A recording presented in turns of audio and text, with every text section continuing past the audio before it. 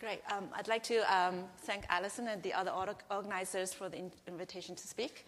I'm going to change gear a little bit, but not leaving the neuron quite yet. I am going to talk about a relatively new project in my lab, which is to consider the lung from an angle that is not traditional. So traditionally, we think of the lung as a gas exchange organ, but recently we got led by some surprising findings to consider the lung as a sensory organ. So what I show you on the background slide here is a section of the mouse lung outlined by green here, the airway. And these are the cells I'm going to talk about. These are little cluster of cells. So sometimes we consider them as organoids. And we think that they act as sensors on the airway wall that allows the particular function of the lung as a sensory organ. And I'm also going to touch upon to establish the point that these cells are a neuroimmune organoids that link the organ together with the nervous system and the immune system. Okay, so just a quick slide to justify what I'm thinking about. The lung, as we all would agree on, that functions in the context of many, many inputs. And some of these inputs might be cellulars. For example, immune cells coming from the bone marrow either become residential or pass through the organ. And as the lung is exposed to the external aerosol environment, there are many sort of different inputs that could come into the lung. So just as a piece of statistics, a normal person sitting in a room like us, on average, 5 to 8 liters of air per minute passes in and out of the lung. So the air could be vary in the content, so it could carry allergens, pollutants, increase or decrease in oxygen, and it could also change in air pressure, leading onto a different stretch of the lung. So it's really not surprising to then consider the lung as a sensory organ. And the question that my lab has been interested in is how does the specificity set in? So for example, if you get allergen coming into the lung, oftentimes you develop an asthmatic-like response, whereas if you have a consistent decrease in oxygen, oftentimes a person would develop pulmonary hypertension or increase in blood pressure in the lung. So we got into this through that particular cell type I showed you on the first slide. And these cells are called pulmonary neuroendocrine cells, which I'm sure many of you haven't heard of. When we first got into it, we didn't know much about it. And part of the reason that this is a poorly understood cell type is because they're quite rare. So they represent less than 1% of the total cells in the lung. And they often form clusters, as I showed you on the top slide here as well as here, that are called neuroepithelial bodies. And they're on the basal side are innervated by nerves. So they're the only innervated epithelial cells within the lung. So they are also interestingly preferentially localized to branch point junctions of the airway. It's a point that I'm going to come back to later on. And it contains dense core vesicles with bioactive neuropeptide and amine. So it's kind of it's an epithelial cell type, but it has a lot of neuronal features to them.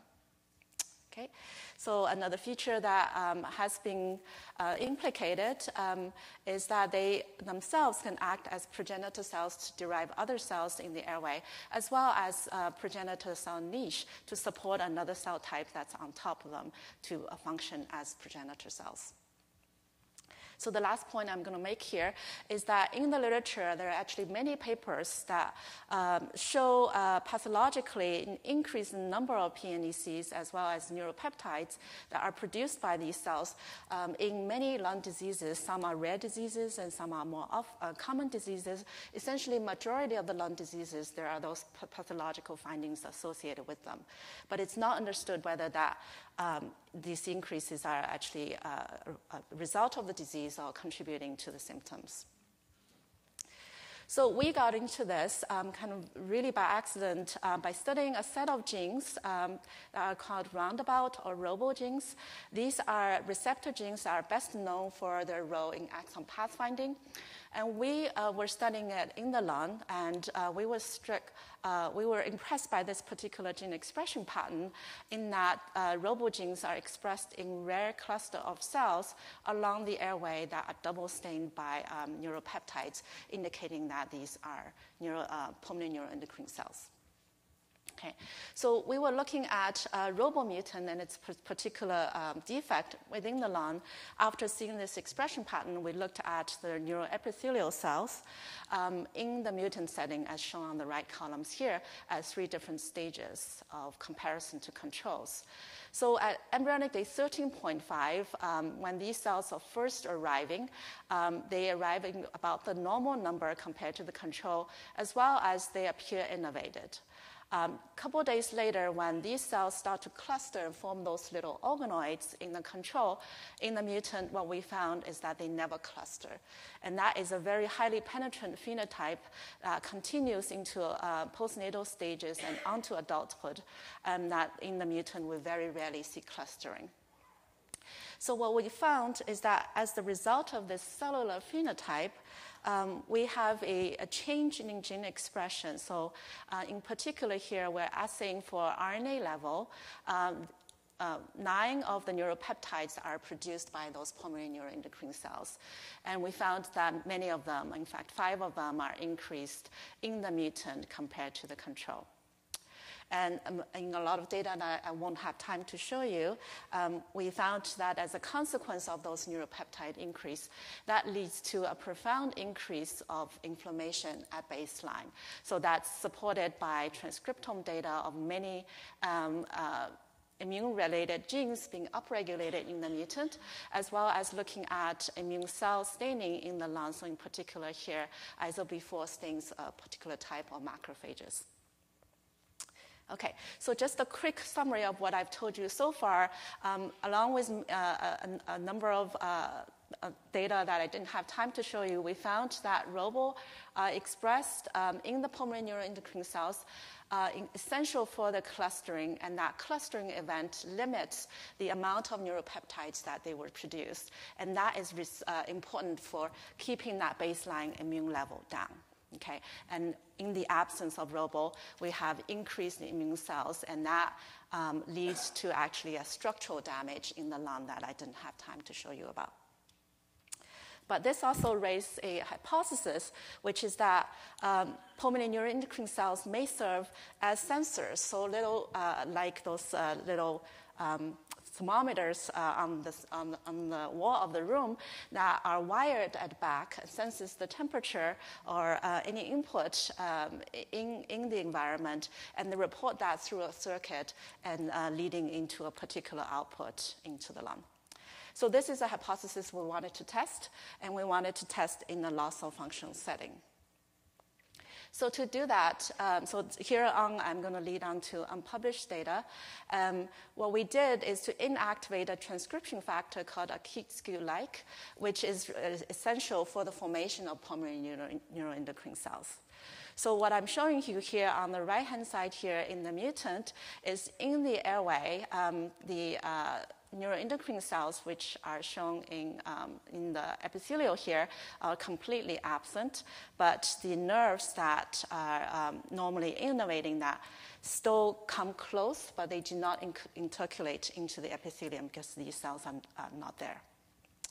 These animals do live and seemingly okay at room air. But when we challenge them with allergen in a particular model of asthma using oval albumin, what we found is that in the control, normally this leads to a huge increase of goblet cells, which produces mucus. In the mutant, that response is much dampened. And by quantification, we found that there's about 10% of the response left in the mutant compared to the control. So this goblet cell hyperplasia is one of the major outputs of the asthma phenotype. Another major output is an increase in immune cells infiltrating into the lung. So we tested that aspect in the mutant as well. So on the left-hand side here, what you see is PBS controls. So if when we compare the mutant and the control, looking at their innate lymphoid cells, Th2 cells, and eosinophils, we do not see a difference in the number of infiltrating cells into the lung.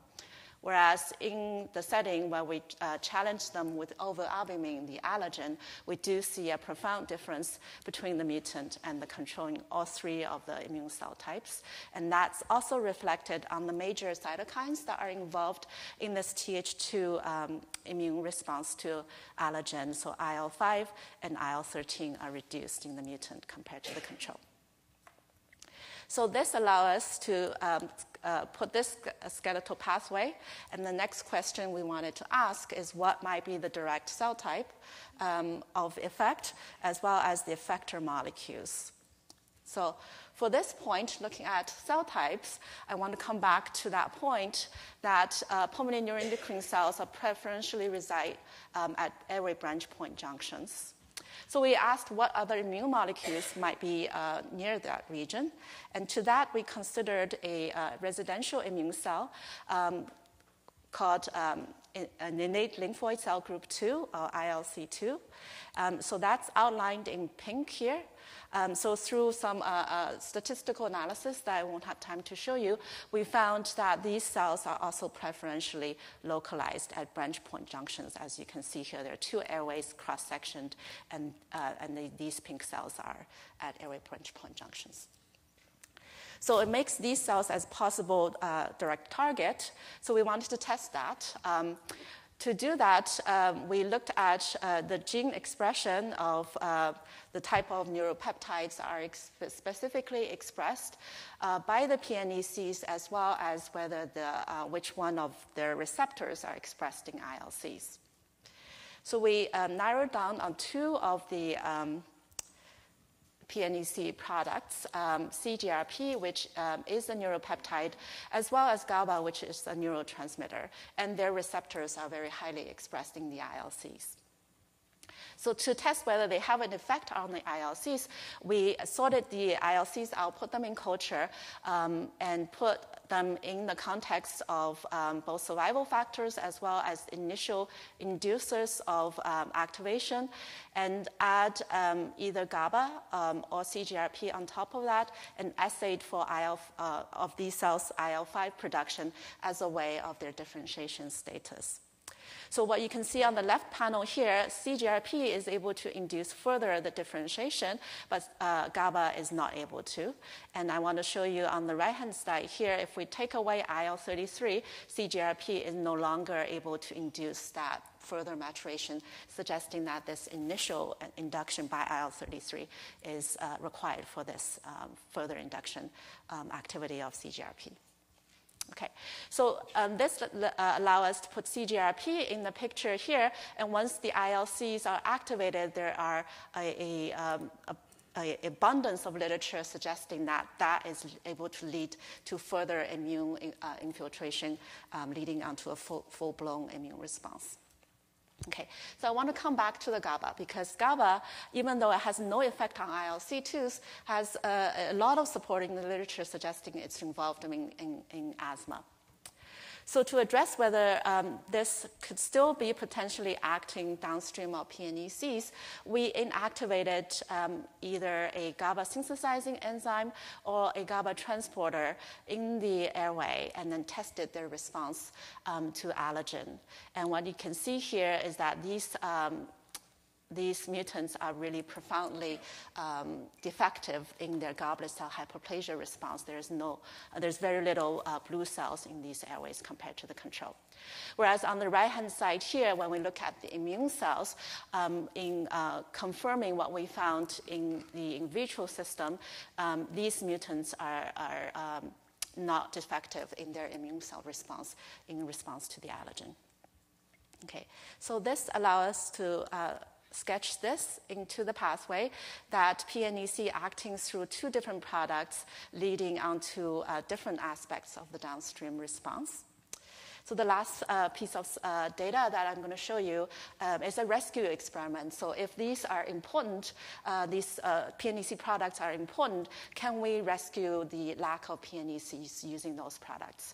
And this is on the right-hand panel here. We're instilling a mixture of CGRP and GABA into the Akiscu-like mutant. As you can see here, it very nicely rescued the goblet cell hyperplasia phenotype, and shown on the right-hand side here, it very nicely rescued the immune cell phenotype as well. Okay, so just to summarize what I told you, I showed you some of the data supporting this pathway that we are arriving at. In that PNECs, even though it's a very rare cell type, we think it is critical for allergic asthma responses, and it's acting through different products through different pathways, recapitulating the full response in the lung. And that PNEC acting through ILCs, and both of them can preferentially localize to the branch point junctions, and that partnership is important for this full-blown response. So we wanted to understand why these cells need to be there at branch point junctions. And we got more of an idea when I saw a paper from David Stoltz's lab where they did computer simulations of particles coming into the airway. And this is not going to let me run it. Sorry.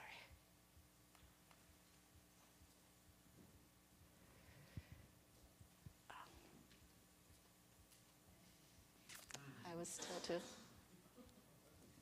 Okay, here we go. Great, thanks. All right, so particles coming into the airway, and there are ciliated cells in the airway that fan those particles out, okay? So in a bit, you'll see steady state where those particles are finally enriched at or stuck at. And you can see here, many of those red dots are places where they're stuck at, and they're enriched at branch point junctions. Okay, so this was very exciting for us. And I want to come back to my slides. Okay, great, thanks. Okay. Where we propose that these neuroendocrine cells and ILCs come together and they're enriched at branch point junctions where particles get stuck at. So it's an opportunistic site where these organoids can very effectively sense this and perhaps either through their own secreted product or through their wired neural circuit, come back and mount a response that is both specific and very powerful and effective. Okay, so I want to leave you with that thought and thank the people who did the work I presented. So Kelsey Branchfield worked on the robo mutant, and Pengfei Sui, who is a current postdoc who's working on the Akiscu mutant. And I'd like to thank my collaborators and funding, and thank you for listening.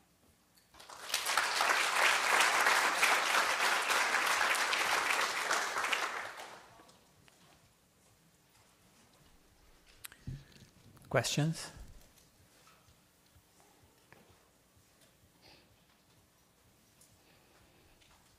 So, Lindsay Hink, who I know who worked on Robo and Slit in the mammary gland. Yeah. The question is, what's this connection with the neuroendocrine phenotype in other organs? Like in prostate, where you get a progression to neuroendocrine states and things like that. But what's known about Robo in non-neural tissues in terms of this neuroendocrine development? Yeah, so I don't know if there are neuroendocrine cells in the mammary gland. I don't know much about it, but yeah. in prostate, clearly, in progression to androgen castrate-resistant prostate cancer, yep. That's the main phenotype you see. Yeah, so a friend of mine, Chad Vazina, at University of Wisconsin-Madison, where I just moved from, so he's looking at that using our mutants right now. So I don't know the answer to that. But the intestine do have endocrine cells as well. Interestingly, so the endocrine cells in the intestine, my understanding is they don't really cluster. So I don't know if Robo would play a role, but I would expect that those endocrine cells in sensing the environment will play a similar role in the other organs like the intestine as well. I also have a question. So you showed that several steps on the pathways regulated by certain cytokines, right? Yeah. I mean, how specific are those? So They how are specific yeah. are the downstream cytokines? In towards the cell-to-cell communication, I mean, are they going just in one direction, or they are exchanging between the cell types? You mean downstream of the innate lymphoid cells, or Right. between the pulmonary neuroendocrine cells and the immune cells? In both cases. Right. So I know more about what's in between the pulmonary neuroendocrine cells and the immune cells, so I'll tell you that aspect. So the signals that I told you about is mostly coming from the neuroendocrine cells to immune cells. We think that through that piece of data I showed you on the IL-33 being important for that priming effect for the pulmonary neuroendocrine cell product to work, we think there is a signal that's upstream. So going from allergen to something to PNEC. So that something is a signal from immune cells, but we don't know quite what it is yet. But it's a great point. Thanks. There is one question over there. Do you have any implications for ILC3s having crosstalk with PNECs? Yeah, so we have not looked at it ourselves. We'd love to.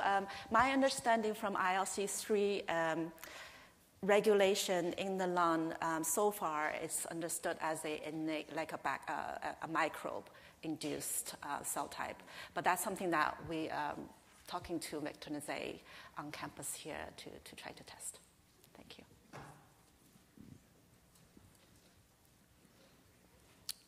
All right. If no more questions, thank you again, Son.